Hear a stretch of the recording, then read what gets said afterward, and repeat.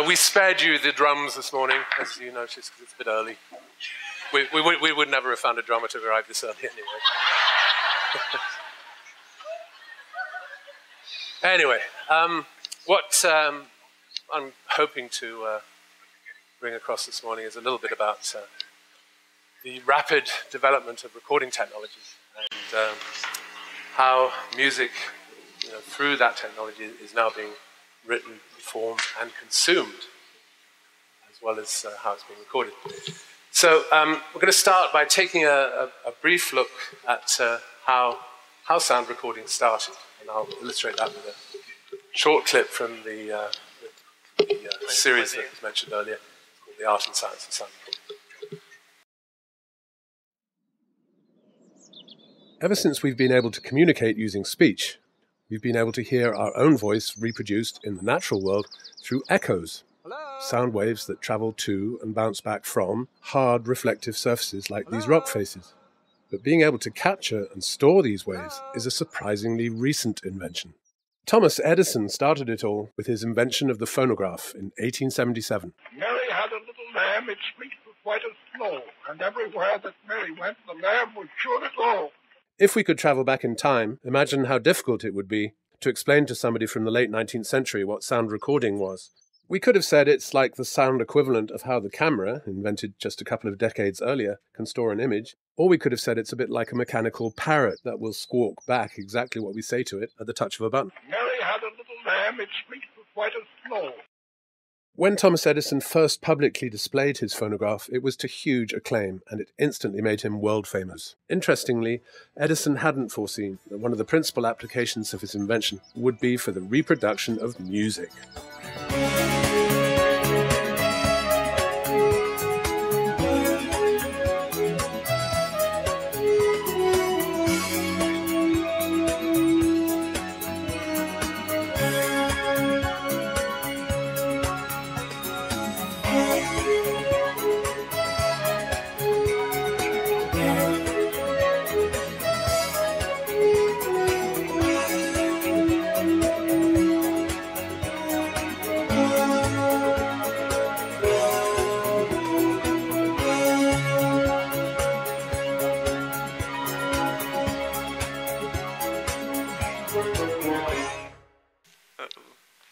That was meant to be a little slow, gradual fade, but no.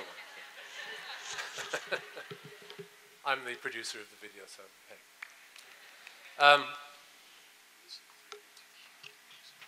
When I was 19, soon after leaving school, I managed to secure a job at the famous Abbey Road Studios in London, and I'd only been a trainee engineer for a matter of weeks when I was assigned the dream assignment. They said, we'd like you to go down to the Apple building and help record the Beatles. So I said, okay, fine with me, yeah. I duly arrived, was ushered into this basement chamber where I opened the door and there were all four Beatles, Linda Eastman, later Linda McCartney, Yoko Ono, Glyn Johns, the engineer, and George Martin. Hello, I'm Alan. I've come to help out on the session, and they were very welcoming. And I saw a lot of film crews and so on going milling about, because that's what they were doing. They were making a movie as well as an album. And what struck me was that they had decided to make a live album under sort of studio conditions, that I think that was largely led by McCartney. I would love a little swig of water. Bottle of water that somebody could bring.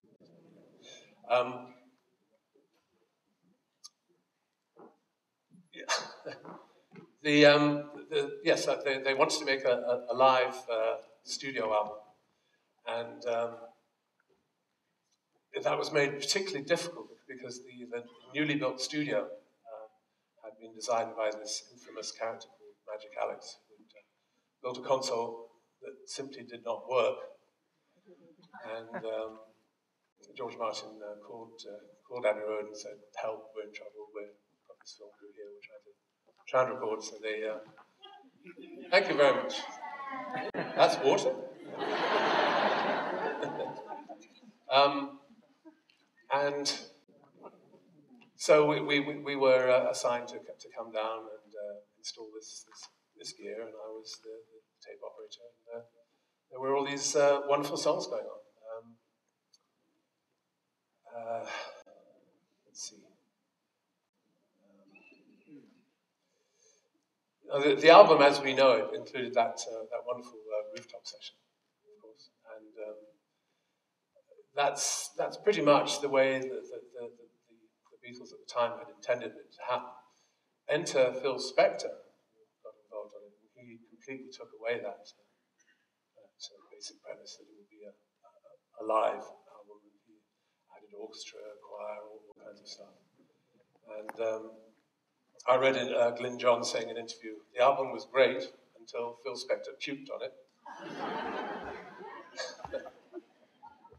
But at least they released the naked version of the album a few years later, so we can make our own decision whether Phil Spector was right or wrong.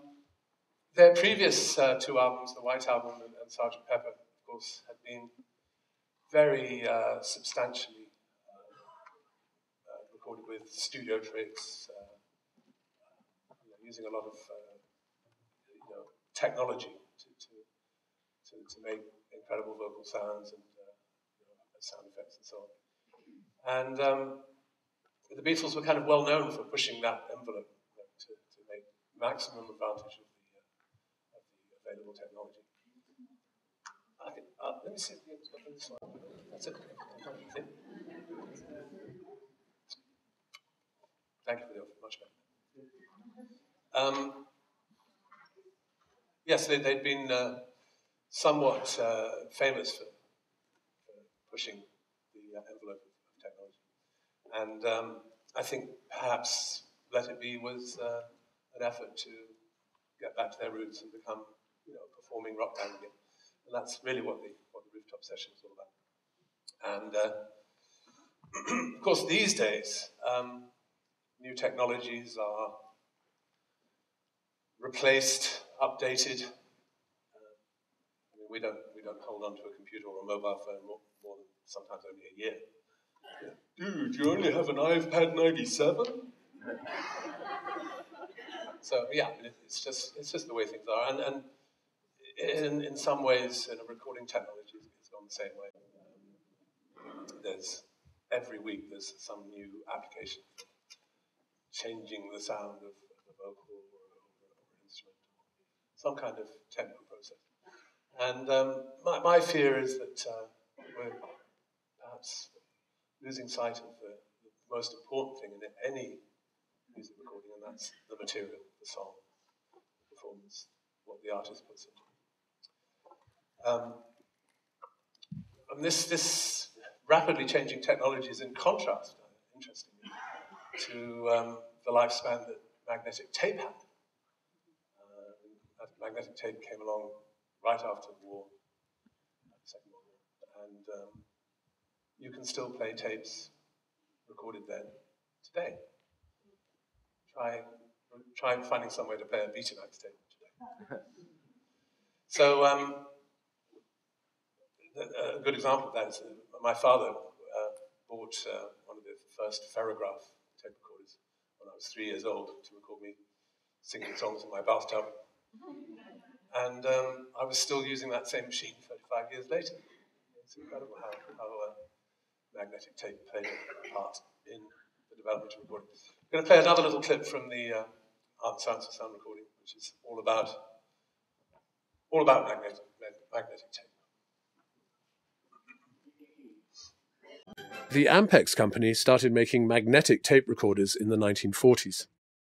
Tape, in countless incarnations and variations, became the standard recording and playback medium from the 1950s through to the turn of the century. The technology of magnetic tape opened up sound recording to a whole new generation of artists, and along with them, a new breed of professional technicians, engineers, and producers. But as the Grammy people will tell you, it's not just the technology, it's what you do with that technology that counts. And one can't really live without the other. The Beatles had a big influence on the way that recording technology developed. When they recorded Please Please Me, the whole album, amazingly, was recorded in a day. And as George Harrison famously quoted, the second album took even longer. In those days, they recorded on 2-track, quarter-inch tape. To make an overdub, or a superimposition, as Abbey Road called it, they would copy one tape to another while adding the new material. The rhythm track, or instruments, would usually be on track 1, and the vocals on track 2. These 2 tracks were then mixed down to mono for the final master. Somewhat hilariously, the 2-track tape was also released as a so-called stereo version, where the backing track was on the left and the vocals were on the right. Right up to Sgt. Pepper, stereo was just an afterthought, but Pepper was a big turning point. 4-track had arrived by then, along with the ability to overdub new material onto the same tape and remain in sync, a previously impossible feat. The complexity of the album involved huge engineering challenges, and Geoff Emerick was the recipient of a well-deserved Grammy for his work as engineer of the album. It's still hard to believe that it was recorded on 4-track. By the time I'd started at Abbey Road, we were recording the Beatles on 8-track. Then came 16-track, the format we used to record Pink Floyd's Dark Side of the Moon. Then 24-track. Will it ever end, we asked. The answer was no, it probably wouldn't, because before long, digital technology came along and allowed us to have an unlimited number of tracks at our disposal.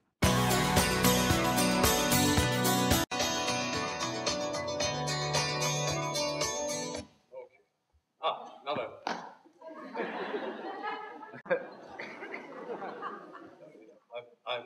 I spent my life on failures.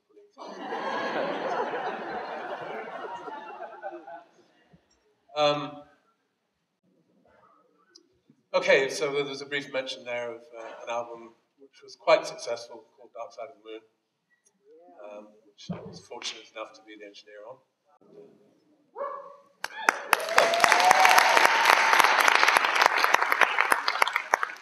That would normally be a clip to a chance to play a track from it, but we're a bit short of time. I think you probably know the album reasonably well. But there was another act that really did take maximum advantage of the available technology. Sometimes we needed so many tape machines that we would have to plug in one control room into another when it wasn't working, and we would have cables running down the corridors and studios with the tape machines outside.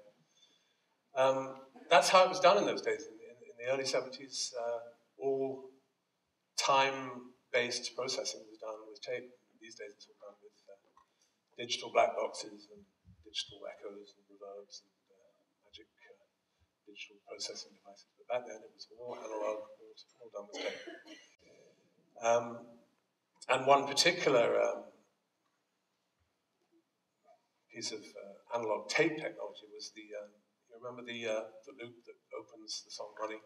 Those sounds.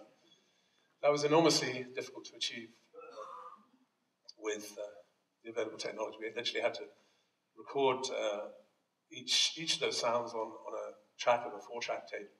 That was because it was going to be released in quadrophonic, so we had 4 tracks instead of just stereo. And the only way of getting a loop that was in time, rhythmically in time, was to physically take the tape, measure it with a ruler, chop it, stick it together, take the next sound, chop that to exactly the same length, cut that off. And then we made a continuous loop around mic stands, around the tape machine. And that's what the band played to. The band played to that loop on the beginning of the song. We really should have played a little clip of that, but play it when you get home.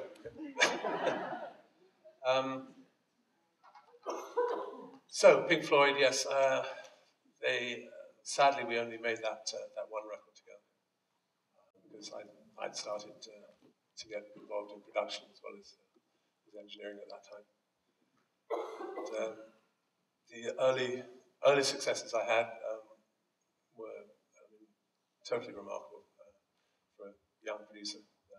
I had 2 consecutive #1 records in the UK with Pilot and Cockney Rubber. So got very drunk that night I found that out. Cheers.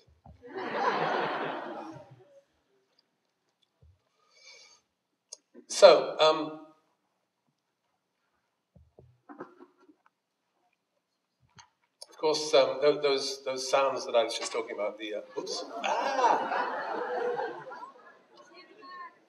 Oh, it didn't go on my computer. That's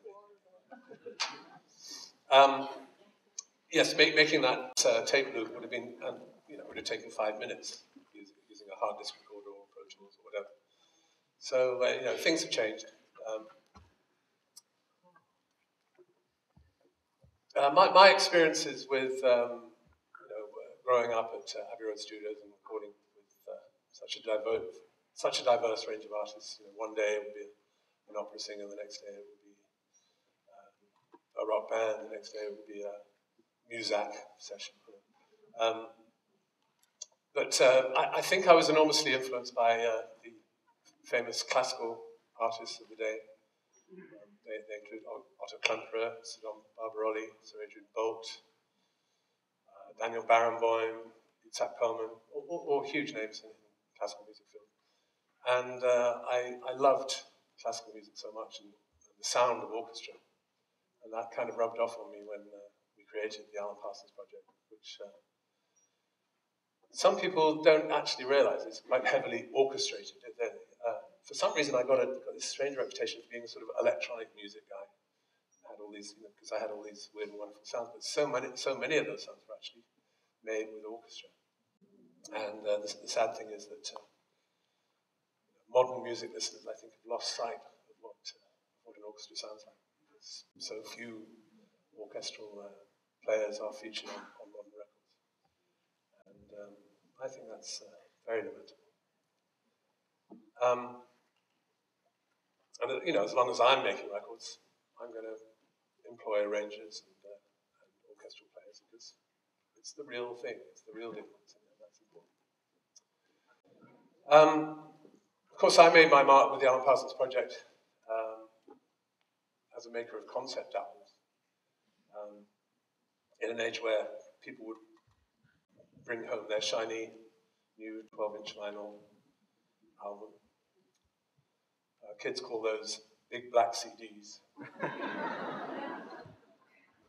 And we would turn the lights down and optionally get into an altered state. listen to this thing from start to finish. These days, there's too many. The lifespan, the attention span is just so short these days with the internet, texting, phones, internet. All these video games. There's another huge one for kids. So it's hard to get people into a room listening to, say, 45, 50 minutes of music. Everything is now 3 minutes long. It's 99 cents on iTunes. That's the way music is delivered these days. So it's also a sad thing that while we are in this 3-minute download world, we've been kind of forced to suffer this dreadful format called MP3, and audiophiles are infuriated by MP3, and so are pro audio guys like myself. So if we look on the bright side, things are going to get better. Computers are getting faster, download times are becoming quicker. The memory capacity of our computers and storage devices is getting greater. So I think we have a bright future to look forward to in terms of quality of sound, but there must be a movement to get that quality level up. It's no good listening on a horrible little iPad on your horrible little pair of earbuds coming out of your iPad or your iPhone. And I strongly oppose that. People should really get back into having nice home hi-fi setups and big loudspeakers.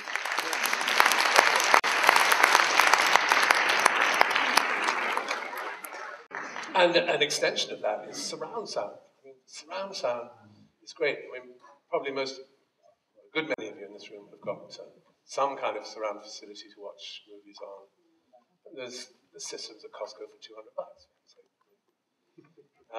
But who listens to music in surround? Almost nobody. It's so sad because there's great stuff out there. All the classic albums of the 70s were mixed in quadraphonic, which is the equivalent. Dark Side of the Moon included, and that's just come out in a box set.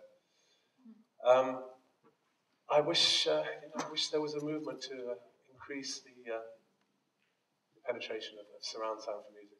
And there's one thing I can achieve in this talk would be to try and bring back surround music into the home.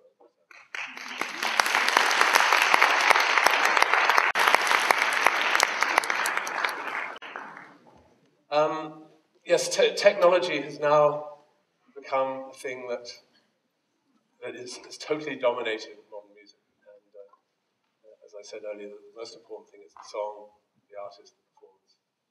And the technology should be a catalyst, not a controller. And I've tried in my own little way to always make the song come first.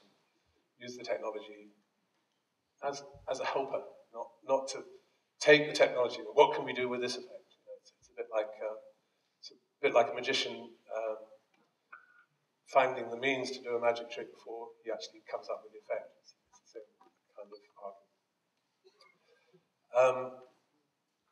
argument. I think I'm running out of time, so I will skip that last clip I was going to play. No, we'll do it. Let's play it now. This is what happens in the modern world. And my example would be like if I got a tape from you to mix something. Jimmy Duff would never happen. You mix it fine by yourself. But should that happen, I can tell you what I'm going to expect to see. If it was a multi-track, I'm going to expect to see X amount of tracks. They're going to be laid out, their effects with them, and so forth. And pretty much I can put it down, open it up on the board, and then right off the bat, I've got a basic record I can now play. And now I can do what I need to do. As opposed to, what I will expect today is I will expect a file from here, a file from here, a file from here, a file from here, and a file from here, and I got to put them all together. There's duplicates. They're not really duplicate because he punched in one line on one of those ones. Well, which one is it? Well, I don't know. You have to listen to it and find out. So now I'm sitting here listening and comparing for half my time, most of my time, just listening and comparing. I'll do a mix, and they'll go, "Did you listen to the rough?" Actually, I didn't want to listen to the rough. I wanted to give you what I thought it should be. Oh, we love the rough. We love the rough. Don't you understand it? So now I'm sitting and comparing everything in the rough to all the stuff. And now, you know what? I'm not giving you anything that I wanted to give you because I'm tired. So that's where we are with modern technology, sadly. And I've always tried to stick to the basics and treat hard disk recording just like a tape machine, just like the old days. I'll just wrap up by saying what I'm going to be doing next. And it may surprise you, I'm going to be working with the ultimate low-tech facilities, recording a virtuoso ukulele player called Jake Shimabukura. Amazing guy, look him up on the internet. So that's my next venture. Ultimate low-tech, probably no plugins, probably no digital anything. But enough said. Thank you so much.